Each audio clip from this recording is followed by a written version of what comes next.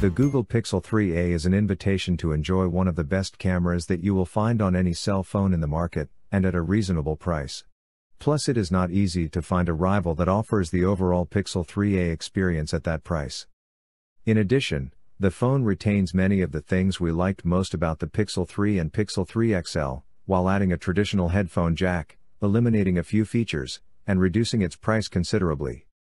For example, the Pixel 3a will be the first smartphone that will be updated to Android Q. It also allows Google Assistant to answer your unwanted calls, has Google Maps navigation in augmented reality, and will surely also be one of the first to receive the most important updates from Android. It would surely be the first to receive the live caption feature, when Google presents the Pixel 4. In general, for its price, the Pixel 3a is an excellent option that achieves a good balance of specifications, user experience, and price, while receiving one of the best cameras you'll find on a phone. Compared to the Pixel 3a XL, I consider the Pixel 3a a better option, because it has less competition and offers virtually the same experience for less. Even so, its performance lags behind cell phones like the Samsung Galaxy S10e or the OnePlus 6T. Design. Google phones do not have the most beautiful designs, and the Pixel 3a is no exception. While the back feels good in the hand, and looks relatively attractive, the front has large bezels and its plastic feel makes it fall behind cheaper phones like the Moto G7.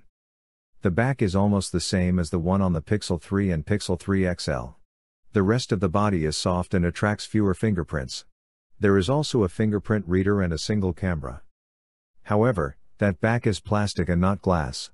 Although the front is covered with glass and the screen manages to offer great detail and very vibrant colors, the Pixel 3a looks, and feels, inferior to other cell phones. Despite the large bezels, the Pixel 3a doesn't feature stereo speakers like the Pixel 2, instead, the main speaker rests on the bottom edge and the headset doubles as a secondary speaker. The sound is pleasant, but it can't reach the volume of the Pixel 3 or other cell phones such as the Galaxy S10 Plus. At the top, the Pixel 3a sports a traditional headphone jack, something that you will not find in most modern smartphones. On the bottom edge, the Pixel 3a is equipped with a USB-C port.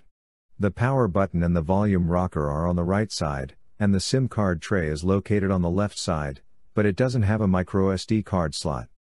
Something else to keep in mind is that the Pixel 3a is not waterproof, and doesn't offer wireless charging like the Pixel 3. Performance. The Pixel 3a offers good performance both in multitasking and gaming. However, since it doesn't have the Pixel 3 Snapdragon 845 processor, we noticed that some animations take a little longer, and some apps need at least a second more to launch. This is even more noticeable if we compare it side to side with a flagship smartphone like the Galaxy S10 Plus, that features a Snapdragon 855 processor. The user experience is a bit more fluid than the one in the Moto G7, but it still lags behind the one in the OnePlus 6T, and even the OnePlus 5T.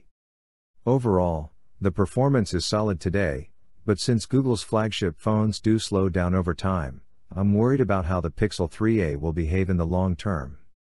Autonomy. The Pixel 3a will last you a full working day, and it gave me fewer worries than the Pixel 3. In our battery test, which consists of 720p video playback on a loop using Wi-Fi, the Pixel 3a lasted 16 hours and 15 minutes.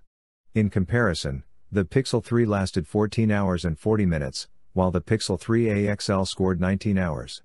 The OnePlus 6T lasted for 17 hours, and the Moto G7 a little more than 19 hours. Cameras. The Pixel 3a has the same camera as the Pixel 3 and Pixel 3 XL, one of the best on the market. During my test period, the Pixel 3a fulfilled my every expectation, capturing photos very quickly, with almost no blur despite shooting slow-moving objects, and produced great detail and good colors. The Pixel 3a also features Google's amazing Night Sight mode, which allows you to shoot incredible photos in low-light conditions. The only difference I noticed is that in order to take photos in portrait mode, the viewfinder is set much closer than the one on the Pixel 3, making often necessary to move a few steps back so as to frame the subject correctly. Sometimes, it seemed to me that this made the blurred background less natural in comparison to the Pixel 3, or other cell phones such as the Galaxy S10 Plus, because the background seems further apart from the subject.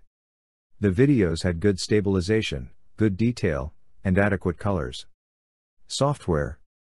The Pixel 3a runs Android Pie with the same interface that we saw in the previous Pixel, but Google promises that this will be one of the first cell phones that will be updated to Android Q. Moreover, with each generation of phones, Google has introduced at least one interesting new feature, and the Pixel 3a is no exception. On this occasion, the Pixel 3a is the first smartphone that received Google Maps navigation in augmented reality. Google Maps AR works well, and helped me better identify where I wanted to go. Verdict. In a way, the Pixel 3a reminds me a bit of Nexus devices, which were trying to offer a solid user experience at a reasonable price. However, some specifications, such as the processor, make it clear that the Pixel 3a is a mid-range smartphone. The Pixel 3a benefits from having one of the best cameras on the market. Its price also makes it the cheapest Google cell phone of this generation, which means that it is the cheapest way to enjoy not only the great camera, but also the promise of receiving fast Android updates, and enjoy features before other Android phones.